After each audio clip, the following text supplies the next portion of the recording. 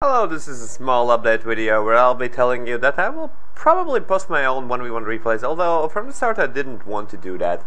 So one of the first replays I got, and this is quite a ridiculous replay, which just shows how some players are just, I don't know, I won't say bad, but yeah, if you make a first building 18 seconds into the game, it's something you should work on, the speed.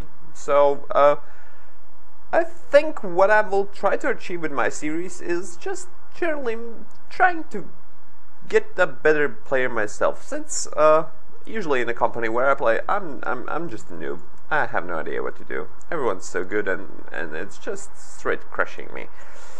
But in 1v1s, I can hold my own, guess against the most players without no real problems.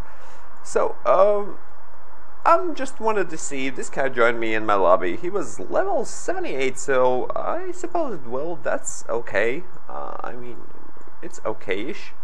But yeah, he opens.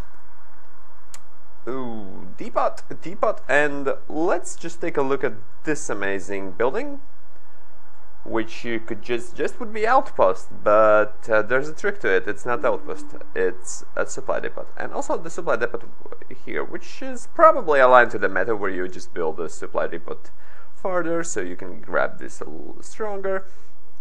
So apparently our enemy, if he sees me, like I don't know, I just trying to convince him, please man, just go AT.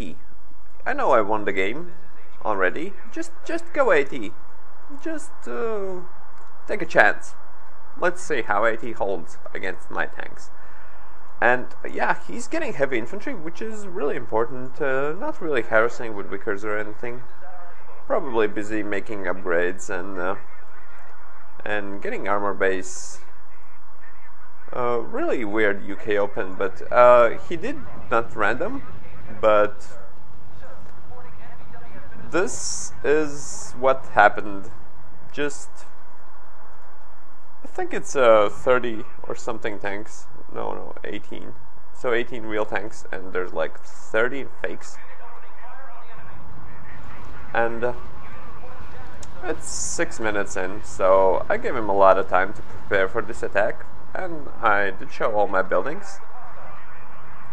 And yeah, that's game. That's just sometimes shows you how creative the players could be when it comes to